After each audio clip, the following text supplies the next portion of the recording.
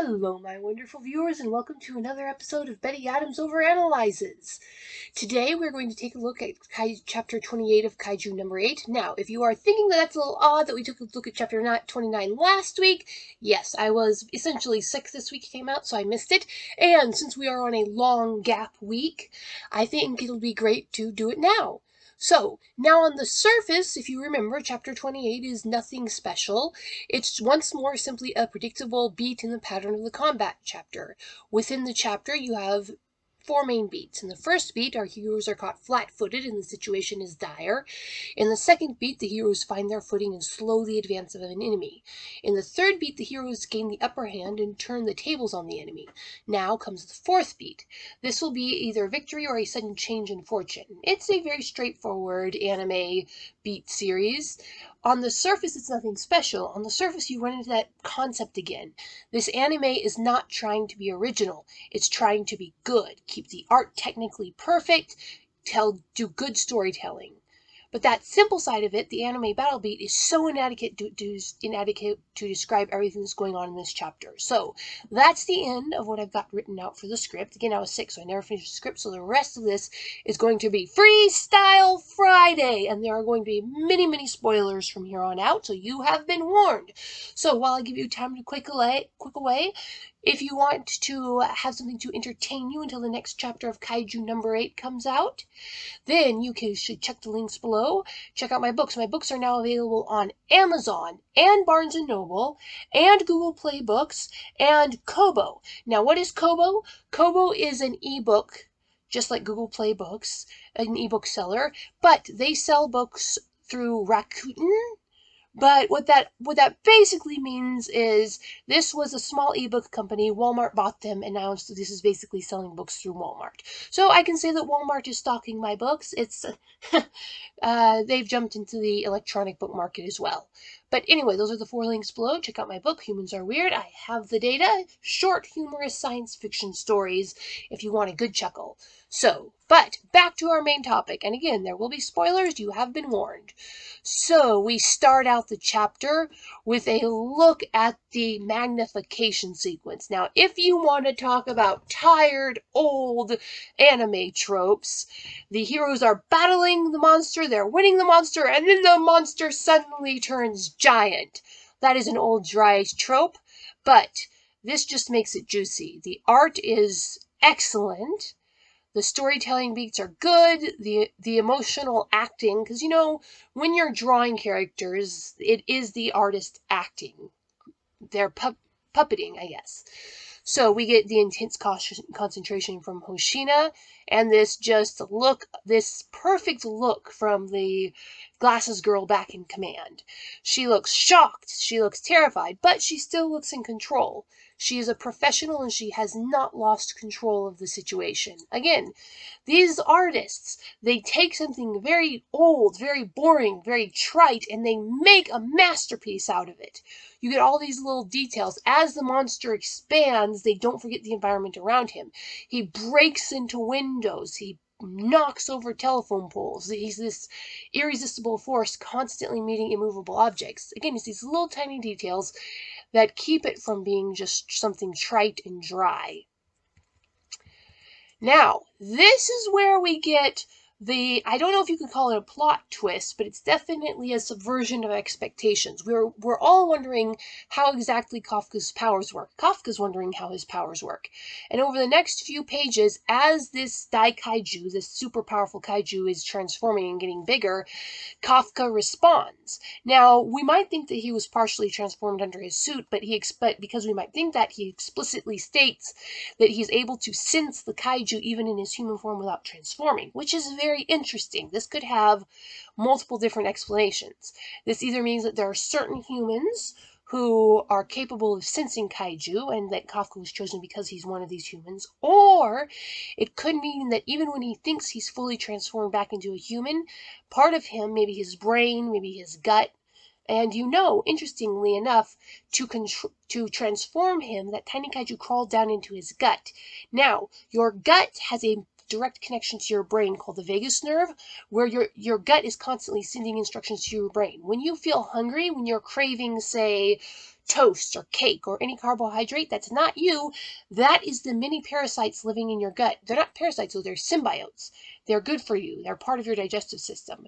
They digest the carbohydrate, the bread, the toast, the cake, the pastry, the apple, the carrot, and they give you glucose out of it, because you really are only meant to digest the glucose sugar.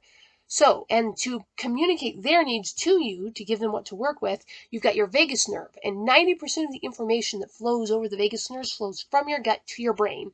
So your brain is constantly listening to your gut. So Kafka, he probably has that tiny little kaiju down in his gut, and that tiny little kaiju sensed the giant transforming kaiju and screamed up to his brain. Now, if the tiny kaiju can communicate with his brain, does that mean it can actually control him in his human form? That's a very, very interesting thought. And all this plot is packed into one page. These huge questions. Is Kafka in control of himself? Is he a sleeper agent? Is that tiny little kaiju controlling him? And one page and one really intense scene. Okay. Also, sensing this is incredibly stressful for him. The veins are bulging on his face. That could not be fun. Okay, then we have a few pages dedicated just to showing the magnitude of the threat, all the various mouths popping out. And here we have the Daikaiju transforming into a Fortitude 9.0. And now Glasses Girl looks really worried, because that means that Captain Hoshina can't handle what's about to happen. Now, I want to take a little sidetrack here to consider something. They're rating these kaiju on a scale from 1 to 9, it looks like, possibly 1 to 10. And kaiju at a level 5 are fairly easy for the beginners to handle. And they'll put them up against the beginners. But a level 9 is something that not even their greatest warriors can handle one-on-one by themselves. Even the amazing Mina has to have the kaiju set up and contained for her, so that she can hit it with her giant gun. So this causes me to think that we're dealing with a Richter scale. For instance, a 1-point earthquake you're not going to feel. It's like the beating of your heart would overwhelm the sensation of a 1.0 earthquake. A 2.0 earthquake, you might feel if you're indoors. You're not going to feel it if you're outside. But a 9-point earthquake could destroy civilization as we know it. This is because instead of going up by a factor of 1, I believe the Richter scale goes up by a factor of 1,000, so a 2.0 earthquake is 1,000 times the power of a 1.0 earthquake. And so that's why the intensity of the earthquake increases. So I'm thinking that the kaiju are based after earthquakes, the kaiju rating system is based on the Richter scale rating system, which makes sense. Kaiju have always been sort of a representation of a huge uncontrollable natural disaster, and the most common mundane natural disaster that strikes Japan on a regular basis, and any nation that's on the Pacific Ring of Fire, is in fact earthquakes. Now, then the battle scene comes up. And we have the situation where our hero just knows he's outclassed, but just goes for it with everything he's got. And the art is beautiful. Again, I am just struck with the impression that the artist just really, really liked drawing Hoshina. Because, man, you can feel this guy moving. It's almost as good as watching the anime. Almost. Okay. Again, the stress gets worse and worse. And that's when we discover the fact that the reason that they have limiters on their suits, the Kaiju Defense Force, their Kaiju power suits have limiters on them. And these limiters are because if you use high power for too long, you start to overheat, which makes sense. This is partially what I speculated about. The stress of drawing that much power through the suit just causes the human body to shut down. Think of your internet router. If you leave it on for too long, it overheats and you lose the internet. Only in this case, the internet is brain function, and your body shuts down. And of course, being a manga hero, Hoshina just powers through it. On a side note, powering through physical exhaustion, especially overheating, is a terrible thing to do in real life. And if your boss has 2 brain cells together, they will take you aside and politely chew you out for being that stupid. This is experience speaking here. I am not the strongest nor the fastest of my coworkers. I have never been in any situation that I've worked in. But to compensate for that, I would often just work harder, longer, stronger, and not complain, keep going. And I worked myself into the ground a couple times, and whoo boy, it's not fun when you overheat. I just kind of went home, crawled into a cold shower, and just kind of breathed. I've never actually had full-on heat stroke, but heat stress is no fun. And I think that's and again, that's kind of clever on the writer's part here, because none of us have actually fought a kaiju or wrestled with a kaiju. I mean, Steve Irwin should not be counted. He's an outlier. But a lot of workers have had to deal with overheating and heat stress and heat stroke. And even if you're a kid and you've just been mowing lawns, it's something you might have had to deal with. So they give their hero a very relatable problem to face. And that's pretty brilliant writing. And again, the art is just beautiful. There's this one panel and they compose this massive grand scale. You can see the buildings in the background and how large this kaiju is just in one panel. And they combine that beautiful artistry of the grand scale with the eyes. I mean, they're not eyes, they're actually laser beams, but they look like eyes coming out of mouths. This is a classic horror trope, the eye within the mouth where it's not supposed to be on the body. And you just feel the terrifying moment of realization, and then they flash to Hoshina's face. And you just realize that he is not going to enjoy this.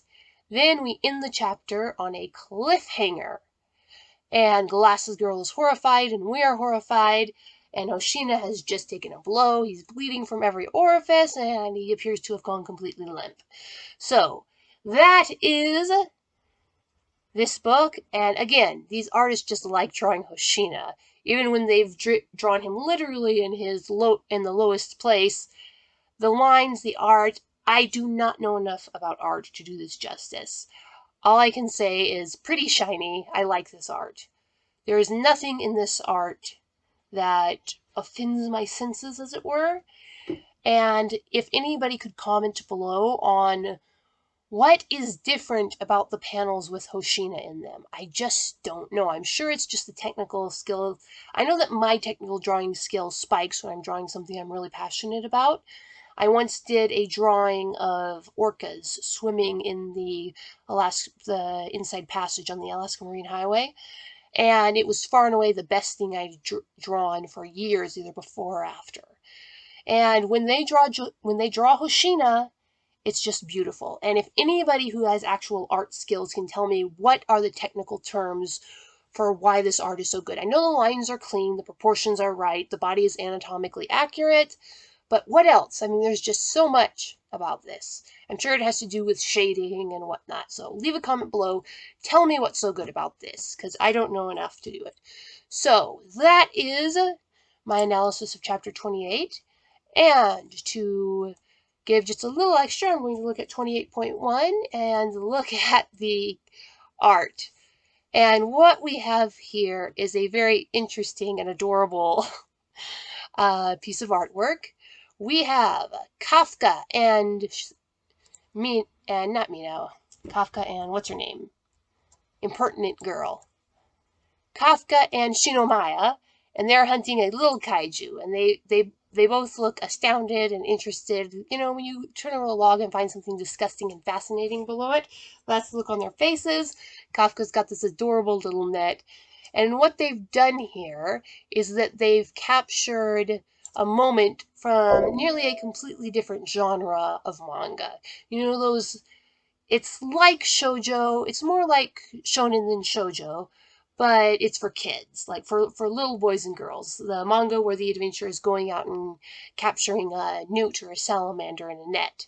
And that's what they're showing here, only it is a very nasty looking kaiju. Small, but the longer you look at it, the more horrific it becomes. So, then you have just a headshot of Kaijus number 8 and 9. Then a redo of the Kaiju number 8 cover, where it's Mina and Shinomiya hanging and chilling with their guns. Alright, so now, some people have had questions, why don't we get another chapter this week? From what I've heard, and this isn't exactly rumor, I've seen it sourced pretty well, but I can't find the sources, so treat it with a grain of salt. The The artist is helping to get the 3rd volume of the manga book out, and they didn't have time, because of that, they didn't have time to properly do another chapter this week. And rather than giving us a rushed chapter, they are going to take a week off. Now, this of course means that the next chapter will hit on April 1st. And I know that in Japan they know enough about American holidays to know that's a little suspicious, so I'm not entirely sure we're going to be getting a normal chapter. Now, April 1st is more of a Western holiday, but it is a very, very well-known Western holiday because honestly, who doesn't like a good prank? Now, so hopefully we get a full chapter with maybe a funny joke in it, but if not, the next chapter is releasing on April 1st, so we will see. All right. That is another Freestyle Friday. As always, let me know what you think about Freestyle Friday. I know I have more ums and uhs and pauses, and I'm not as coherent because I really like to make a script, but let me know what you think. As always, while you are waiting for our favorite manga to come out, click below and check out Humans Are Weird. I Have the Data, a book of human absurdity. What if humans were the kaiju? What if we were big and strong, but friendly, like the cheesy 70s kaiju? So, check it out. What would our alien friends think of us? Humans Are Weird. I Have the Data, available on Amazon, Barnes & Noble, Google Play Books, and Kobo. Peace out, my wonderful viewers. The book from author Betty Adams, Humans Are Weird, I Have the Data, is a humorous look at human behavior through the eyes of aliens. This book is arranged in separate reports or essays, documenting the experiences with humanity through the lens of the aliens who have to interact with them. This anthology of short stories and vignettes from alien points of view highlights some of humanity's quirks we can all relate to. Author Betty Adams captures how strange and interesting humans can really be. This is a fun collection of stories you will really get a kick out of. Humans Are Weird, I Have the Data, from author Betty Adams. Order your copy right now on Amazon.